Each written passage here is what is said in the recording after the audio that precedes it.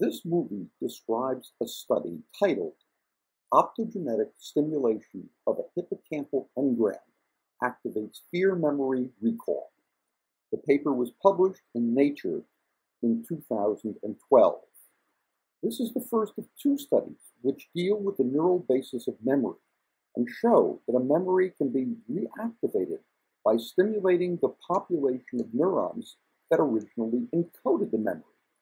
This study and the one in the following movie are not only of exceptional importance, but are also remarkable, as we shall see. The basic idea is that a particular memory is encoded and stored as an engram by a sparse population of neurons in the hippocampus. By sparse, I mean that only a small number of neurons out of a much, much larger population of hippocampal neurons actually encodes and stores a particular memory. Here, the investigators show that they can elicit a specific memory, a fear memory, by directly activating the population of neurons that was active during learning and presumably encodes that memory. This is a very cool, really a remarkable study, but it requires some lengthy introduction to explain how they actually activated a small population of neurons and how they could directly reactivate that specific population of neurons. The study was conducted in the hippocampus of mice. The hippocampus is known to be important for the formation and storage of memories. Also shown here is another nucleus called the amygdala.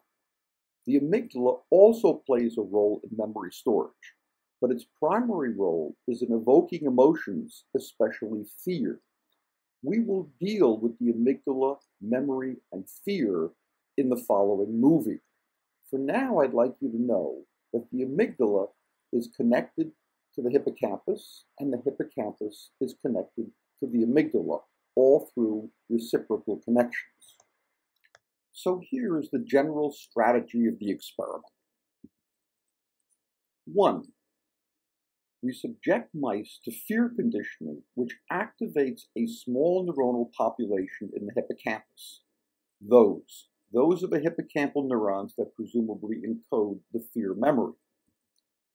2. We label the activated population with both a yellow fluorescent protein and channel rhodopsin 2. There they are, they're labeled. 3. We insert a laser-activated light guide into the hippocampus. And 4.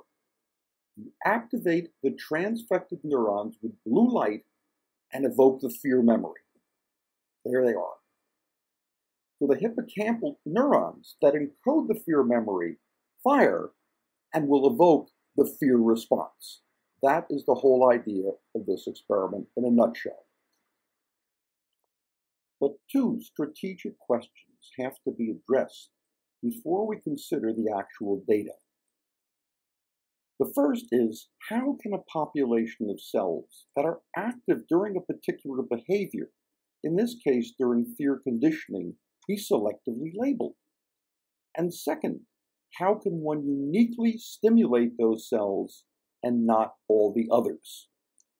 First, I'll describe how the investigators labeled the hippocampal cells that were active during fear conditioning, and then we'll turn how they could be uniquely stimulated.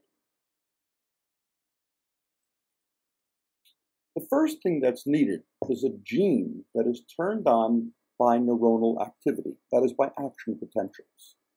That gene is CFOS, a member of a family of immediate early genes, which is turned on by neuronal activity. The CFOS gene produces a product, but the product is irrelevant to us. What is important is the CFOS promoter, which is then joined to a gene called the tetracycline transactivator, or TTA. When CFOS is activated, it drives the tetracycline transactivator, that is the TTA gene, which produces a protein that is a transcription factor. But CFOS mice can be purchased from companies that genetically engineer mice so that they have CFOS tetracycline transactivator constructs in all of their neurons. Well, that's fine so far, but now we need another construct, one that will be activated by the transcription factor produced by the tetracycline transactivator, that is, the TTA. That additional construct has to have a gene for channel rhodopsin 2, abbreviated CHR2, a microbial rhodopsin that has a pore permeable to sodium ions. The pore opens when stimulated with blue light, thereby exciting neurons and causing them to generate action potentials. Driving neuronal activity with light by activating channel rhodopsins is known as optogenetics. For optogenetic studies, neuroscientists insert the channel rhodopsin genes into brain cells, but with an engineered virus. The channel rhodopsin 2 gene is fused with the gene for yellow fluorescent protein. Thus, investigators can see the neurons when they light up the fluorescent protein and then trigger neuronal activity by activating the channel rhodopsin with light. Here, the fused channel rhodopsin and yellow fluorescent protein gene is combined with the tetracycline responsive promoter, abbreviated TRE. Thus, the cells transfected with this construct will only express the channel rhodopsin and the yellow fluorescent protein when the promoter is activated by tetracycline. And I'm going to return to that in just a moment because it's very important. The modified gene is then inserted into a virus, which is then injected into the hippocampus of a mouse. So now we have mice with brains that are genetically engineered so that all of their neurons have CFOS tetracycline activated constructs. So the next question is, how do we get the viral constructs into the brain? And the answer is we take an electrode and we fill that electrode with the viral construct. We take that electrode and insert it into the hippocampus, inject the viral construct into the hippocampus,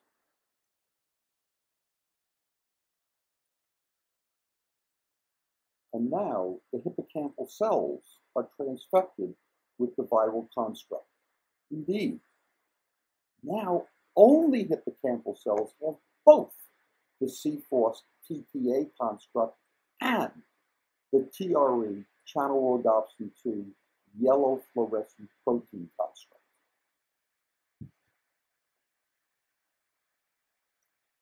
Next, let's explore how these constructs actually work in the transfected mice. One key component is whether the antibiotic tetracycline is or is not present. This is a new twist. Investigators actually use doxycycline, which is given in the mouse's food supply, because it is more effective than the tetracycline. Now let's see how all of this spins together. So now let's see what happens when no doxycycline is present, indicated no dox, DOX. So here are the major players. So in the top left is the CFOS promoter TTA construct, which of course is genetically endowed within the cells of the mouse because they were programmed that way or engineered that way. On the bottom right are neurons in the hippocampus, and at the left is the viral construct showing the TRE promoter site that's coupled and drives the channel rhodopsin 2 gene and the yellow fluorescent protein gene. All right, now let's see what happens when there's neuronal activity.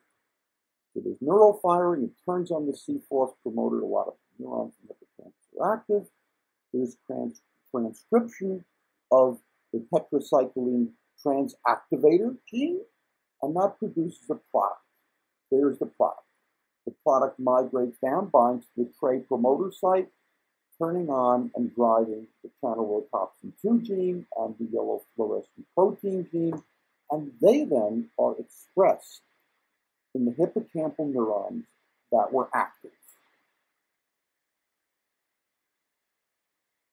Next, let's see what happens when doxycycline is present.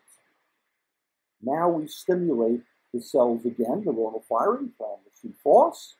We have the transcription of the tetracycline transactivator gene, but it then binds to doxycycline. The product binds. And as a consequence of the binding, the product becomes inactivated or deactivated. So now, when it tries to bind to the promoter site and TRA, it can't do so. And as a consequence, there's no transcription of the channel rhodopsin 2 gene, nor of the yellow fluorescent protein gene, and the active neurons, therefore, do not express either channel rhodopsin 2 or the yellow fluorescent protein. Now for the actual experiment. The first thing they did was to put the mice in a compartment each day for 5 days. Doxycycline was provided in their food. And remember, the doxycycline prevents the transcription of channel rhodopsin 2 and yellow fluorescent protein. Each day they were presented with epochs of optical stimulation of blue light. That is, the light was turned on, then turned off, then turned on, then turned off. This is called habituation. The mice did not react to the blue light. That is, they did not freeze when the light came on. When the brains in a few of the mice were sectioned and studied, the neurons did not express yellow fluorescent protein or channel rhodopsin 2. After the 5 days of habituation, the mice were given a diet that contained no doxycycline for 1 day and then put back into the compartment. During this entire period, they were never given doxycycline. Now they were subjected to fear conditioning. The fear conditioning was produced by periodically presenting tones, and each time the tone came on, a shock was also applied to their feet, like that. Each time the mice were shocked, they froze. The act of freezing is taken to mean that the mice experienced fear. This condition is called the experimental condition. Some mice were sacrificed immediately after the fear conditioning, and their brains displayed a small number of cells that contained yellow fluorescent protein and channel rhodopsin 2. Those neurons presumably represent the encoding of the fear memory. Now comes the critical test. The mice were placed back on doxycycline to prevent additional cells from expressing channel rhodopsin 2 and yellow fluorescent protein. They were then placed back into the compartment for 5 additional days. Each day they were presented with epochs of optical stimulation on and off, and on and off again. Now the mice froze when the optical stimulation was on, but not when it was off. The freezing when light went on was observed in each of the 5 days of testing. Thus, the neurons activated during fear conditioning are reactivated by optical stimulation and evoke the fear memory.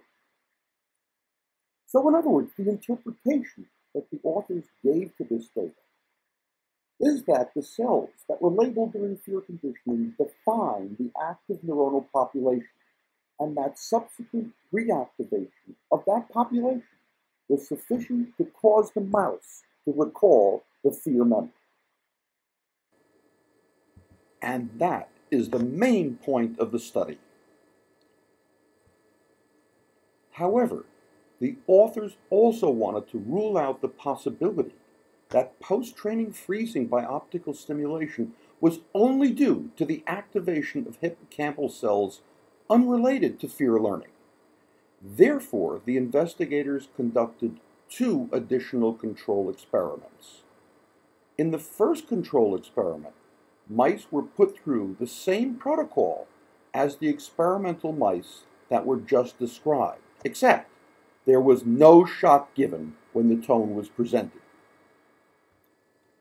The mice went through the same habituation protocol with a doxycycline diet as the mice did in the experimental group. Following habituation, the rats were again taken off doxycycline and placed in the same chamber as during habituation. They were again presented with tones, but no shocks were given. Of course, the mice did not freeze when the tones were presented. Examination of the brains of some of these control mice showed that the same number of hippocampal cells expressed yellow fluorescent protein and channel rhodopsin 2 as in the experimental group. Presumably, these represented a different subpopulation of neurons than those expressing yellow fluorescent protein and channel rhodopsin 2 after tones were paired with shocks, even though the numbers were the same. The mice were then taken off doxycycline and tested for 5 days with optical stimulation. Even though the tonal stimulation in the absence of doxycycline caused some hippocampal cells to express yellow fluorescent protein and channel rhodopsin 2, stimulation of those cells with blue light did not evoke freezing. The interpretation is that the subset of cells activated by light were not the subset that represented a fear memory and thus did not evoke fear.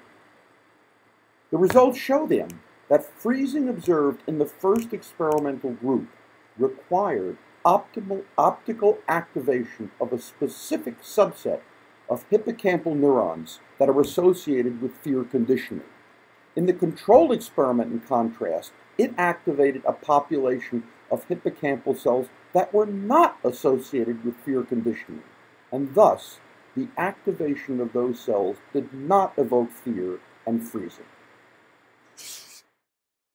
In the second control, mice were transfected with a viral construct that only had the yellow fluorescent protein gene but did not have a channel rhodopsin gene. These mice were then put through the same protocol as the experimental mice, and they were presented with a tone and a shock. As in the first control, the mice went through the habituation protocol with a doxycycline diet.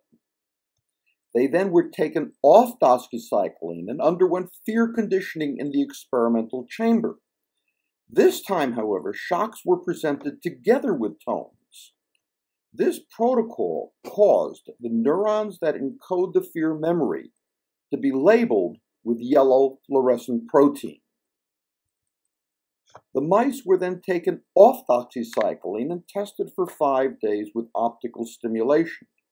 The optical stimulation did not evoke freezing because the cells labeled with yellow fluorescent protein did not contain channel rhodopsin and thus were not activated by the light stimulation, and thus the optical stimulation did not reactivate the fear memory.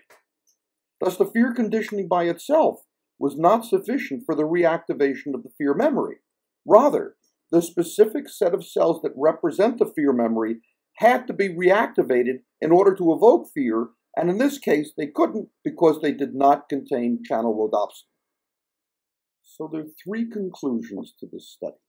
First, the authors could actually tag with a fluorescent protein and thereby visualize the specific subset of hippocampal cells that encodes a memory, a fear memory in this case. 2, they could then reactivate that specific subpopulation of cells with optical stimulation and cause the memory to be recalled, which I find to be absolutely stunning. And 3, they also showed that it is the specific subpopulation of hippocampal cells that encodes the memory that had to be activated. If the memory had never been formed, then activating the same number of cells in a different subpopulation of hippocampal cells was without effect.